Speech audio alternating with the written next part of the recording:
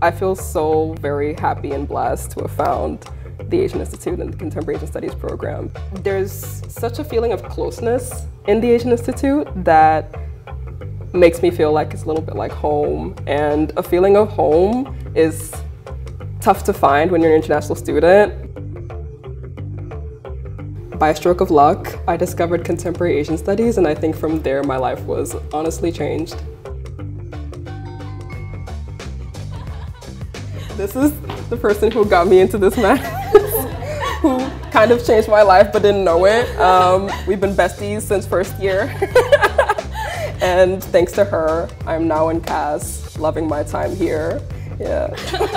I met some really cool people who are now graduated. I had asked them, why are you in CAS? And they told me all these really cool things, like, oh, these professors and all these opportunities to travel and do research. So I said, maybe I'll give this a chance.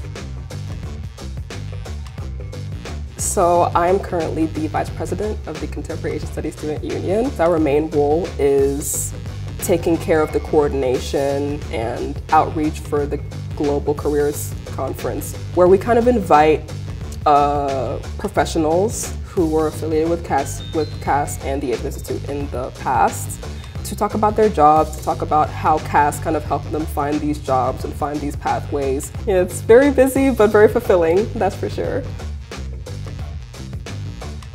My mentor and I really clicked. She gave me all these tools and resources to help me study better.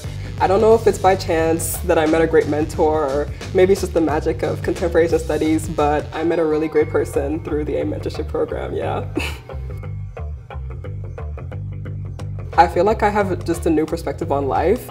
This way of critical thinking that I got from Professor Clark's classes is helping me see everything from so many different angles. Thinking critically about gender, about race, about ethnicity, looking deeper than the surface is something that CAS gives you that I don't think can easily be replicated. It really changed my whole life. It changed my whole worldview. I thought I was just gonna come and study Asia.